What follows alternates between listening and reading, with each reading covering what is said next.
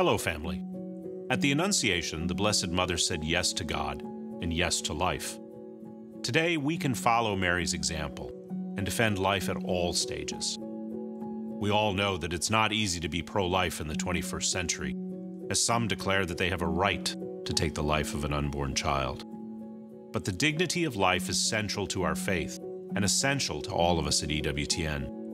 Our foundress, Mother Angelica, fiercely defended life, and we carry on her work every day, thanks to you, our EWTN family. With programs and specials like EWTN ProLife Weekly, the coverage of annual marches from Washington, D.C. and worldwide, as well as websites and other content, we declare the sanctity of life for the unborn, the sick, the suffering, and for people of all races and nationalities.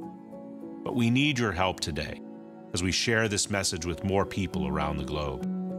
With your support, we'll continue proclaiming the value of life from conception to natural death, because we cannot be silent when it comes to protecting life. Thank you, and may God bless you. EWTN is 100% viewer-supported. Your gift today keeps EWTN on the air and shares the joy of the gospel with the world.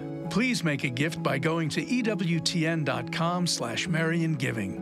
You may also call us at 1-800-447-EWTN or send your donation to EWTN, 5817 Old Leeds Road, Irondale, Alabama, 35210.